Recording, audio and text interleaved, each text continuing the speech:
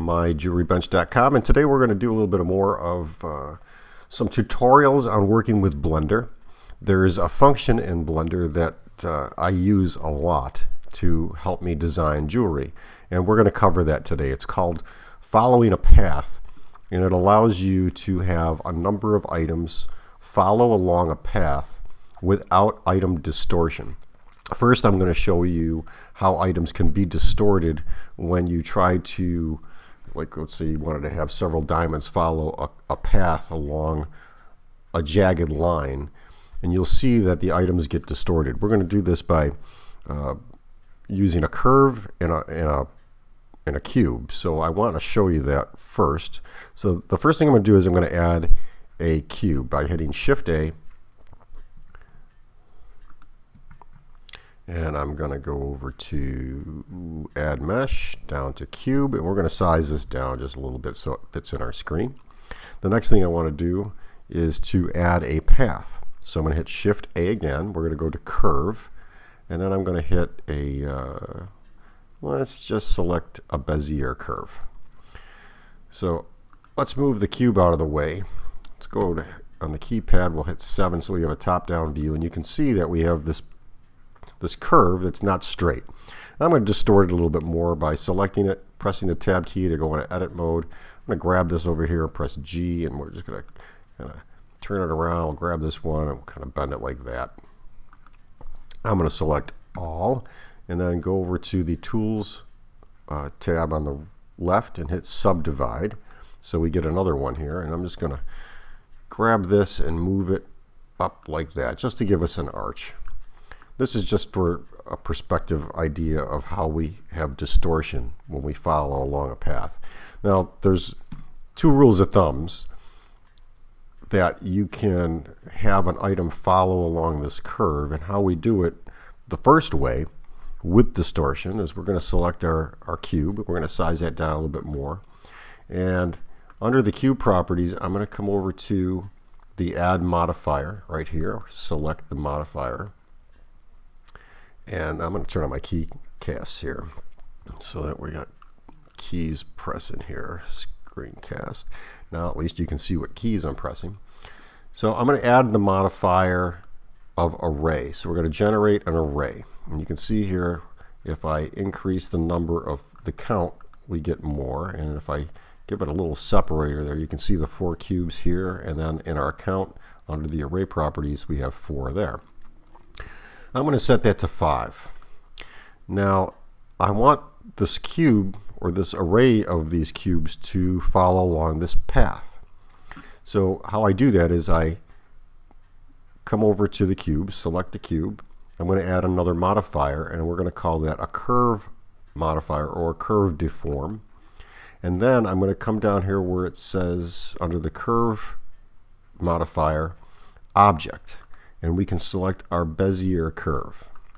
And you can see it kind of put it in an awkward place, and that's okay. We're just going to move that along and try to get that centered onto my curve. There we go.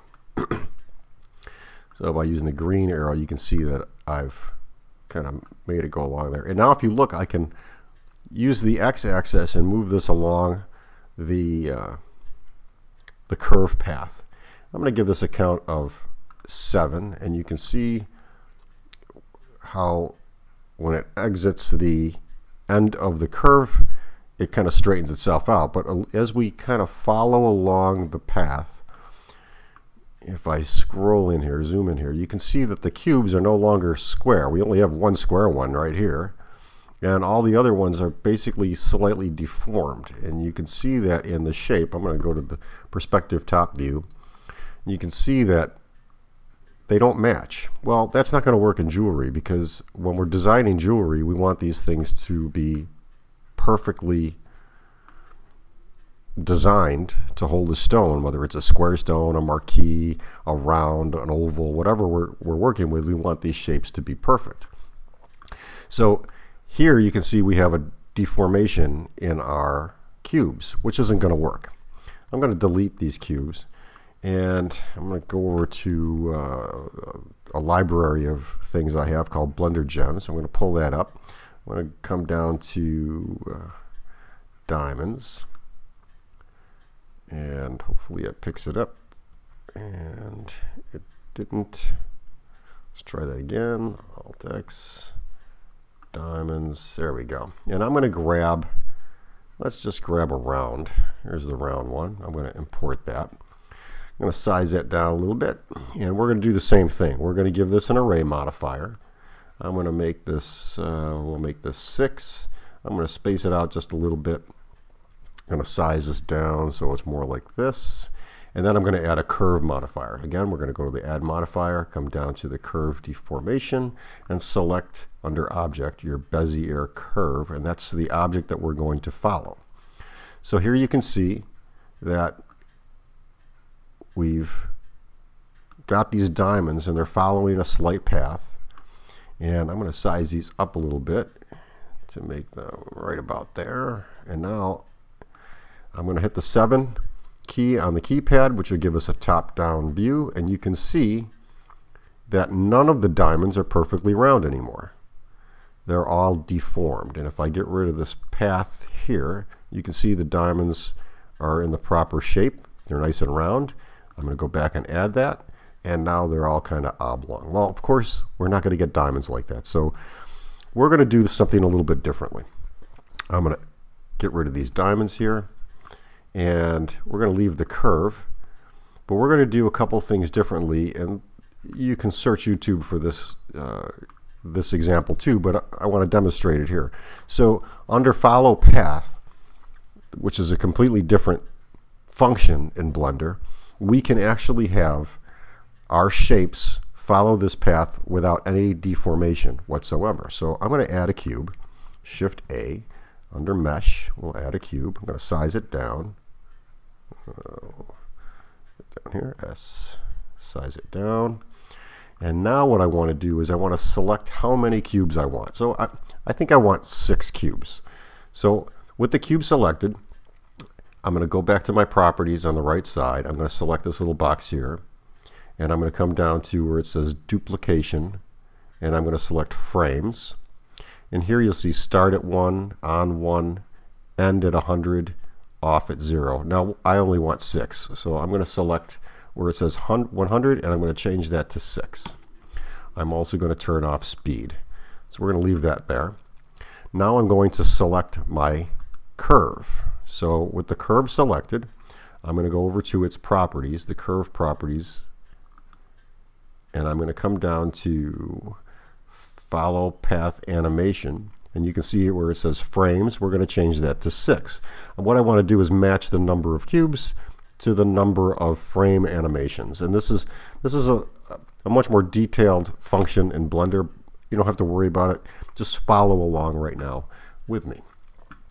So now that I have this selected to 6 frames, and I have the cube, which we have modified to end at the 6th cube, I'm going to select my cube first, hold the Shift key down, and select the curve so that the cube has got an orange rim around it and the curve is yellow. Now with that done, we're going to press Control P, and that's going to bring up our parenting menu, and what I wanted to do is I wanted to follow path. So you're going to select follow path, and you can see now that our cubes are kind of following the path along. Well, I'm going to just select the cube, and I'm going to move that in and out until we get it to the point where I want it. Let's see here. Right there. That's good. And now I can select the cube, and I can rotate it along the Z-axis just to kind of give it a little bit of a following path.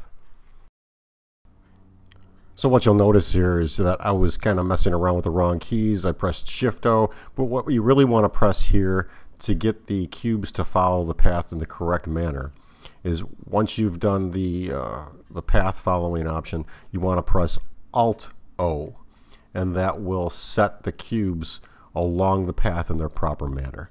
So remember Alt-O, and that's a function that you're going to do after you use Control-P.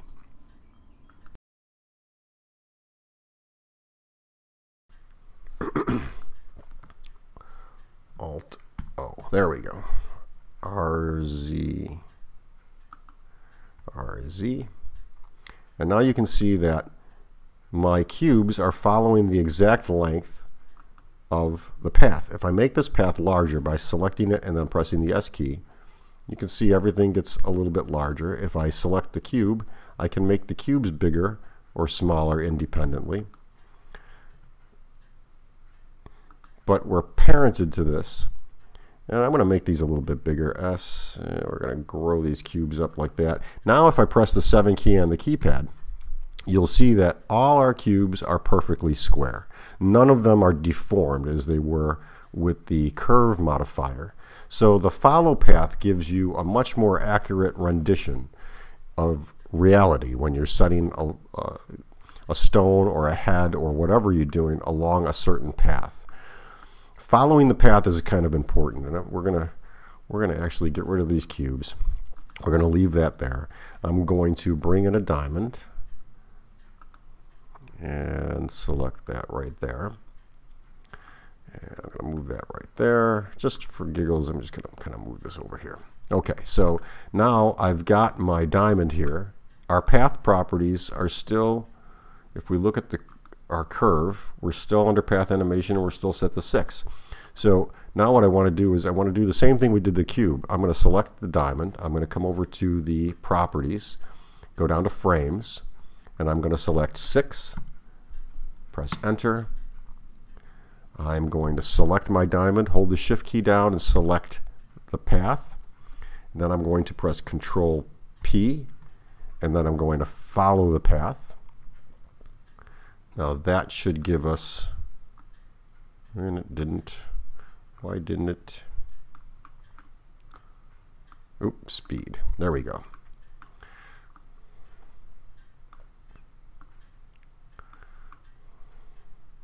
Okay, so now if we look at this, we're not quite on the same rotation. Yes, I'm going to size these down. But you can see right here, this dotted line is what connects us. And if I move this over to here, right there, so that our points are kind of in the same place, now we follow the path. Now the cool thing about this is if I want to add more gemstones to this, with the diamond selected, I can come over here and select more here, and then go to my curve properties, select the curve properties here, and we'll add however many gems we want. Now keep in mind these two should match, so if I have 10 diamonds, I should select my diamond and make sure that under its properties I have 10. Again, we're going to hit the 7 key on the perspective downward view, and we're going to look, and you can see that each one of these diamonds is now perfectly round and following the path. The cool part about this is that if I want to change the way the path looks, I can select the path, press the tab key to edit it. I could grab any one of these points and move it anywhere I want, and you can see I'm kind of following along where my diamonds are going to be just by selecting and moving these little markers anywhere I want. So that's pretty cool, because now I can place this whole piece along the surface of an item that I'm designing without any distortion. The same would go for how I place heads, how I place prongs, any of that. So that's how we do follow path. Now on our website, under this article, you'll see complete instructions written down. It's 12 steps to actually have an object follow the path. So I hope you get a chance to read that, because it's really useful when we work with this, because it's the only way to add something in Blender at the current point in this version of Blender without any distortion along a curve. Perhaps in a future version we'd like to see an object follow a path without distortion by using just the curve modifier. So hopefully they come out with that modification, but just in case we don't have it now, and this is the way I handle it.